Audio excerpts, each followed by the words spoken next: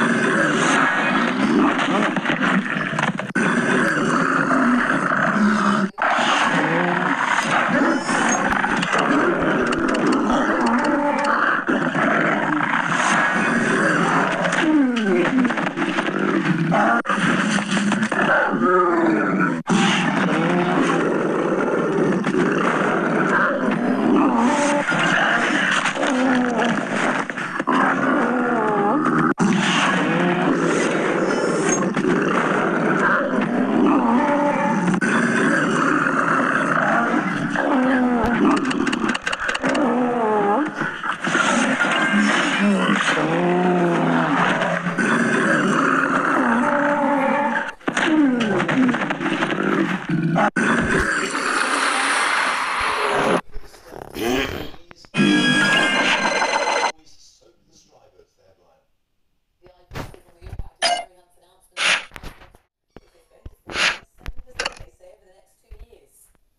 the Express goes with the headline victory. It celebrates Sarah's high pledge to increase pensions at the same rate of inflation, the triple lock. The Daily Telegraph is the chief executive of the Resolution Foundation, who says Jeremy Corbyn an autumn statement that combines the rhetoric